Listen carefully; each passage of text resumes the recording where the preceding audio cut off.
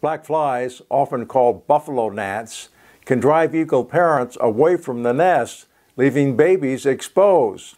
Several years ago, I reported on what these pests do to endangered birds.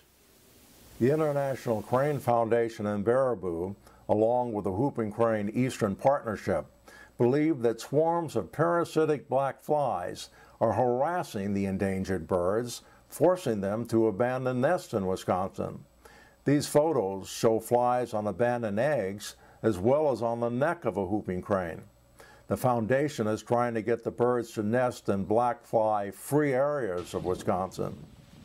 Last week, I saw for myself how flying insects make life miserable for birds.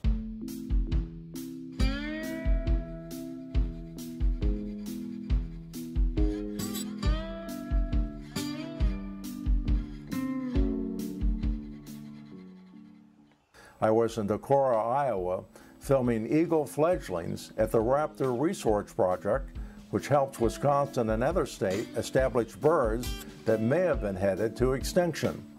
Raptor Resource Project Director Bob Anderson said he was concerned that gnats might force eagles out of the nest prematurely.